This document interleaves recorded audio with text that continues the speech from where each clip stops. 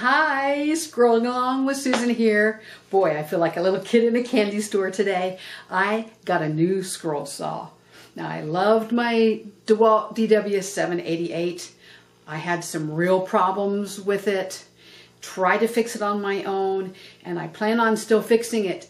But I said, you know what? It's time to treat myself to something special. So I got myself a Seyco ST24. And I am very excited about it. Let me show you up close.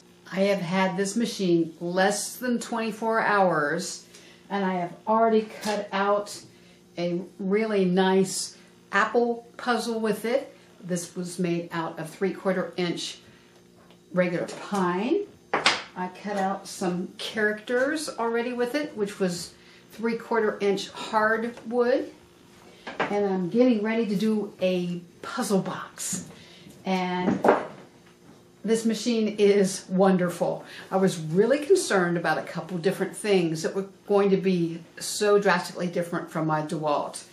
And the table is only about 1/2 inch longer than my DeWalt, and that's okay, but it goes out so much wider, and I thought, I'm not going to be able to maneuver as well. Well, it's kind of nice because I can rest my arms on it and gives me better support. So I like that better. It's 24 inches. I thought about the 30-inch machines out there and thought, you know, I don't need that much, but I'd like to have more than 21 inches. So I went for the 24-inch one. It was fairly easy to set up. Really happy about that. I thought I was going to have to adjust the motor a little bit because there's going to be too much movement in the back of the blade.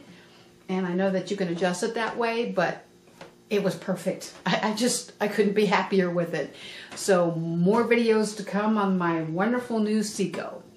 One more note about this Seyco. You can go to Seyco.com to get more information, or there are some excellent reviews on YouTube that describe everything that this wonderful machine will do if you're interested. And I'm not being paid by Seyco. This is just what I think is an excellent machine.